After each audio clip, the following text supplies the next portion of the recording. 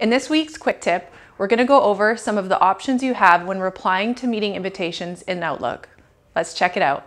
When you receive a meeting invitation, there are a few options on how to respond. Use accept to accept the meeting as is. You have the option of sending a response to the meeting organizer. If you choose the Send Response Now option, the response sent will simply say accepted the meeting. You can edit the response before sending by choosing Edit the response before sending, or you can accept the meeting but skip sending a response to the organizer. Use the tentative response to tentatively accept the meeting. Choosing this option will still add the meeting to your calendar. You most likely will use this option if you are not a required attendee.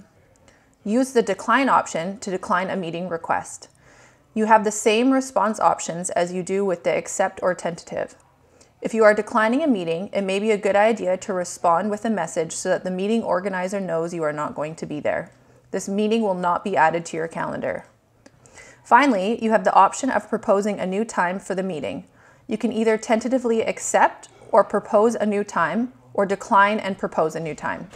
A new window will appear when you can choose a new time to propose. By default, a new proposed time will be sent to the meeting organizer. This will give the meeting organizer a chance to accept the new time or propose an alternate time before the meeting is updated to all attendees. Thanks for watching and have a great week.